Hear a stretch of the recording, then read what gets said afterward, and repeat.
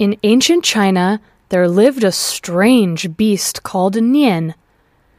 He had sharp horns on his head, scales on his body, and he looked very fierce. Nian lived in the ocean, and usually he didn't come to the land. Only on New Year's Eve, he would come out from the ocean to look for food. He always ran to the village nearby and stole food from the villagers. One of the farmers had a little lamb, a little pig, and a colt, but all of them had been eaten by Nian. Sometimes the beast would also hurt innocent villagers. So every New Year's Eve, all the villagers, young and old, had to run and hide in the mountains, trying to escape from Nian. One such year, on New Year's Eve, all the villagers were getting ready to go hide in the mountains.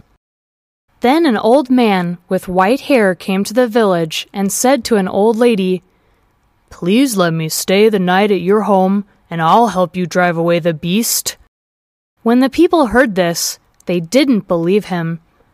The old lady said fearfully, "Nian is a very fierce creature. Maybe you should just come with us and hide in the mountains." Everyone was trying to convince him to hide, but the old man still wanted to stay. At last, they left him alone and went up to the mountains. On the night of the New Year, just like in the past years, Nian came to the village and turned everything upside down, trying to find something to eat. Suddenly, he heard some loud cracking noises. Nian was stunned. His whole body was shaking and he couldn't move. Then the old man walked out, wearing a red coat and laughing loudly. He was setting off a string of firecrackers. Nian got scared and ran for his life.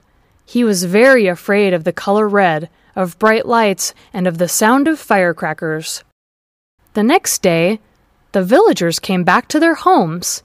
They found everything untouched.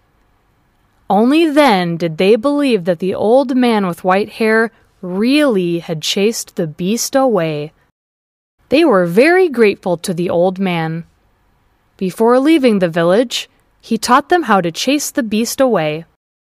Since then, on every New Year's Eve, people glue a pair of red couplets on their doors, light firecrackers, and put bright red lanterns in their homes as they wait for the beginning of a brand new year. Being afraid of firecrackers and the color red, Nian never again came to the village or hurt people. This custom has now spread far and wide and has become the grandest festival of all among the Chinese people, known as the Chinese New Year.